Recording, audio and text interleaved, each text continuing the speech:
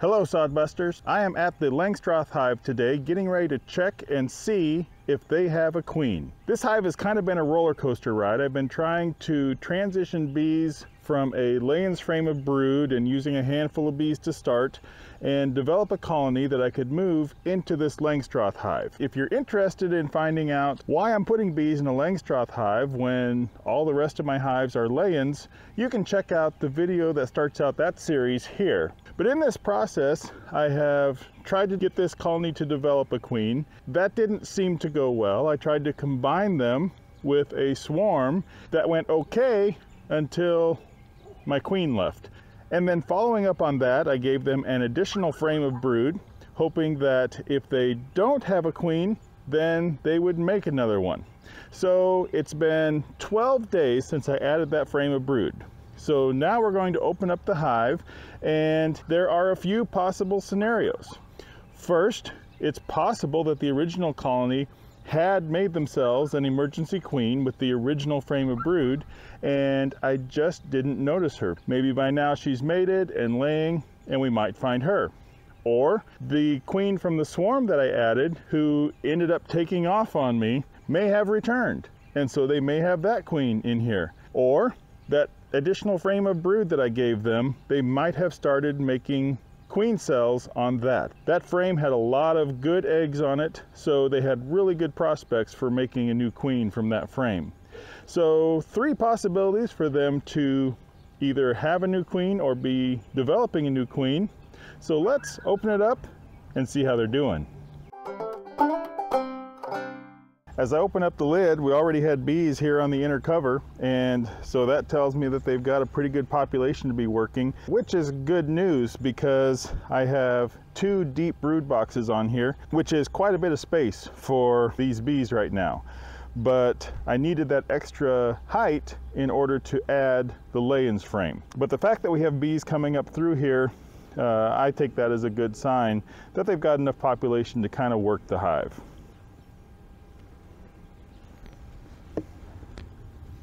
It looks great. We got bees working throughout this whole thing. They're not pouring out, they're not overcrowded, but we do have, 1 full swarm in combination with the bees we had in here already, so a decent sized colony to start. And I'm just going to go straight for the meat of the matter, what we're looking for, and pull out this layings frame and see if we have any queen cells on it.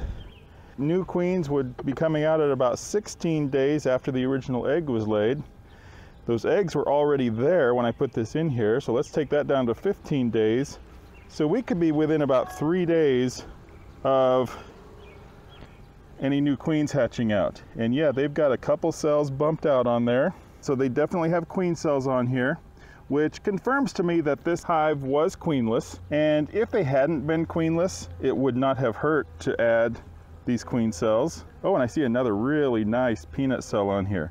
So as I was doing my hive inspection here, I found those queen cells, and so that is really exciting that this colony is definitely working on making themselves a queen. And I'm also happy that I went ahead and got that frame in there so they could get started right away. Now this does give me an opportunity. I've gone ahead and closed up the hive right now because as I was working on this, a neighbor actually came by, we started talking, and while the hive was sitting here open, the bees got a little grouchy with me. So I've closed this up to kind of let them settle down a little bit, and I may go ahead and take those queen cells and move them onto 2 separate Langstroth frames.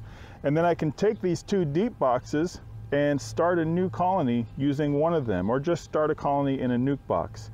But it gives me that opportunity. I need to act fast before those queens start emerging, but it is one thing I could do. Or I can still just let this hive take its course, make themselves a queen, and we'll be on our way. So a couple options. I'm real happy now because now we're taking a positive direction after losing our queen previously. So things are looking up. Now we'll just look forward and see what happens. Well, I am back after opening up this hive and finding those queen cells and evaluating the possibilities. Took a little time for lunch and decided to go ahead and try to use those queen cells to make 2 Langstroth hives. That's not just a desire to be greedy and have more hives, but because right now I have just the 1 Langstroth hive that I am converting to, that gives me a 1 in 1 chance of surviving or not surviving through winter. If I make this into 2 hives, that gives me a little bit better odds of at least one getting through winter. So I'm going to go ahead and take that approach. I know there's a risk to it. The risk is that the possibility that I damage all of those queen cells, or damage enough that the ones that are left don't successfully become a mated queen. But there's multiple queen cells there. I think there's a pretty good chance I'm going to at least get some good cells in each of these boxes. If I leave them all in one box, then pretty literally putting all of my eggs in one basket. But if I can divide those queen cells across 2 hives, that gives me a better chance that at least one of those hives is going to come out with a mated queen. So I think the reward is greater than the risk of taking those cells off of the frame.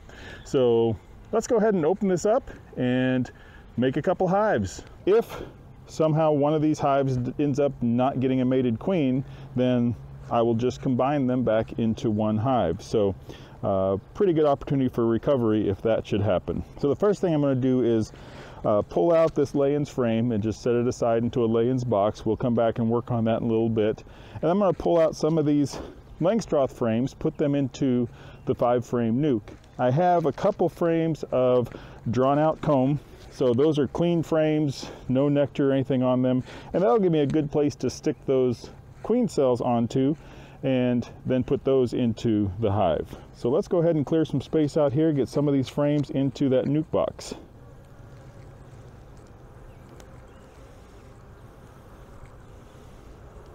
Hello, ladies. So that gets that out of the way, keep it safe. These are a little touchy, which is why I put my jacket on.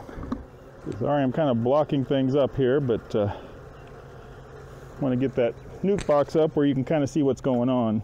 So these frames are just empty foundation. We can get these out of the way. I was just storing those in there.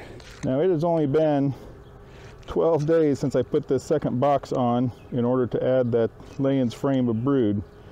And they have already filled out this frame with nectar and got a lot of capped honey on there. So we'll go ahead and give them that. This next frame was a bare foundation frame that they've kind of started building out on, but not a lot going on there. Another frame that was kind of built out, and on that one they're storing up some nectar but don't have it capped like that first one. And then finally this last frame from this side is just bare foundation that they haven't even hardly built out. So I'm going to go ahead and set these aside, and I'm going to cover this back up, and we can do our work of extracting those queen cells right on top of the hive here. This will give us a nice little tray to work on and keep those bees closed up. Yeah, we got some good queen cells here. I guess I can't really lay it across, but I can lean it there. So we got one there, one, 2, 3, 4, and then a few smaller ones that probably aren't quite as viable. So I'm going to focus on this one over here first. Working over here would be a little easier if I was left-handed, but that's okay.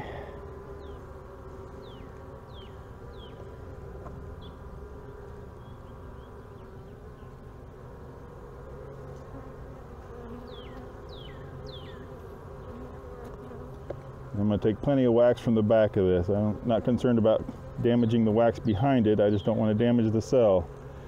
So there we go. There's our queen cell.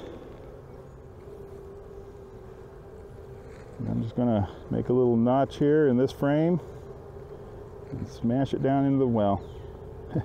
Gently push it down in there. I don't want to say smash because I'm certainly not wanting to smash that cell, but just pressing the wax behind it into that frame. Oh, so we'll pull another one here. I see a little royal. Oh, am I going too far?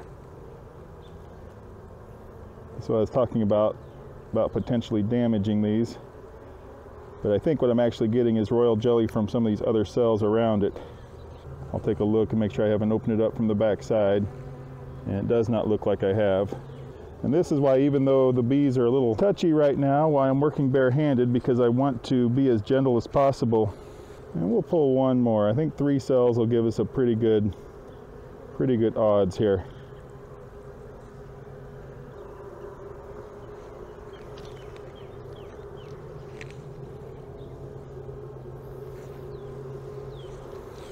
Okay, I think those are some of our best ones. By the way, for anybody wondering about my specialty knife here, this is not a special beekeeping tool. It's just a Boker Magnum Tanto blade pocket knife, so nothing real special about that. So I'm going to take this frame, put it into our nuke here. All right, one more frame for, oh, hello bees. A bunch of bees already checking this frame out. And we've got 4 cells here, but I think what we have on the other side look a little better to me. Now we got 1, 2, 3, 4 cells here that don't look too bad. So I'm just going to look. The bees are kind of clearing out on their own. Looks like there's, yeah, that one does not look good. It looks a little smooshed. So we'll pull, and these 4 look, I don't know, a little uncertain about them. So I think first I'll try to pull these 2 cells at one time. I've got some worker larvae around them. All right, so got those out. They're not very big. Not too keen on those. But when I talk about smashing these cells into this other frame, it doesn't take much pressure at all to really get that wax to kind of bond together. There, we got that one out nicely. I say that, and then this one doesn't seem to want to. There, it's kind of holding. But if you do this, when you cut these cells out, you want to go fairly deep, if I haven't already mentioned that. Get down behind it. Make sure that you're not cutting into the cell itself.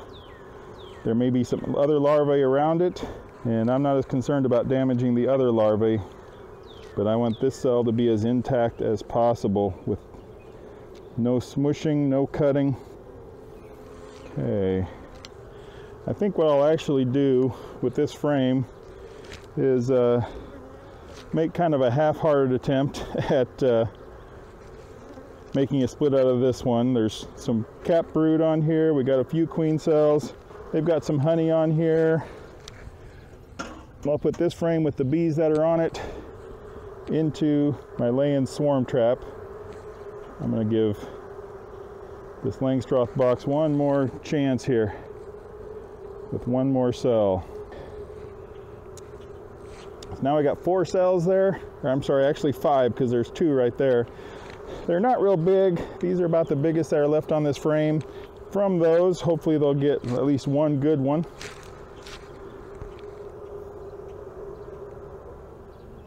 And it's really kind of up to the health of the queen that emerges first, because she's going to try to eliminate her rivals. So anyway, like I was saying, I think I'll just put this lay-ins frame into this swarm trap along with a couple other frames, the bees that are on it. If they make a queen, that's awesome. If they don't make a queen, that's fine too. Take these bees, shake them into this lay-ins box.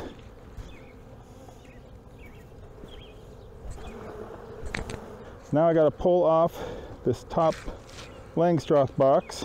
We'll get this frame in here pretty quick so those cells don't get chilled. It's actually pretty warm today, so I'm not too concerned about it, but don't want to take any unnecessary chances or any extra time I don't have to. Set this aside. Now I'll take my frame with the queen cells and just give this back to them. Now with these frames that are left, we'll kind of divide them. And really, there aren't going to be many more bees beyond this, I don't think. I don't think there's a whole lot on those other frames. But we'll give these bees to this nucleus. So now we can cover this up.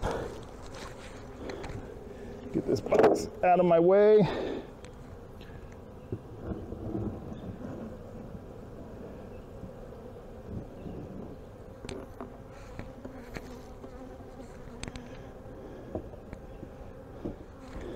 cover up this nucleus and put it in its new home.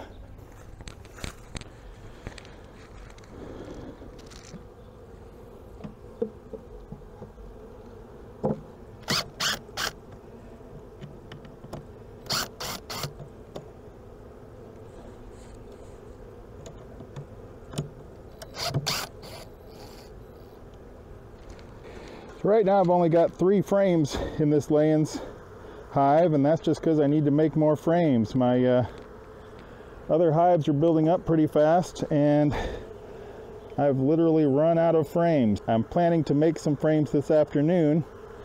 So they've got this one frame with the brood on it and some honey in there, and then 2 frames that are built out comb, so they're going to be okay for a little while, but I'll try to get them full population of frames here soon. And I'll just go full circle. I'll take this back over to where the swarm was that I tried to combine in this Langstroth box. So now we'll wait again and see if this colony and the colony in the nuke makes themselves a new queen. It's only going to be a few days until these queens emerge. It's generally been my practice to wait about 2 weeks and then check back for a mated queen. If all goes really well, we'll have 2 Langstroth colonies that have a new queen. And as a bonus, we might end up with another Layens colony with a queen. Even if one of these fails, I'll still end up with 1 Langstroth colony with a queen. So I'm pretty positive about my odds here. I feel like moving those cells over went pretty well. I don't think there was any significant damage to the cells. Tried to be real careful about that. So I think we're in pretty good shape there. Now we just wait and see. If you've enjoyed this video, go ahead and give me a like, and I would sure appreciate if you would also click the subscribe button so you don't miss any future videos. You might also like this video, or you might want to check out my beekeeping playlist to see my other beekeeping videos. Thanks for watching, and I'll see you next time.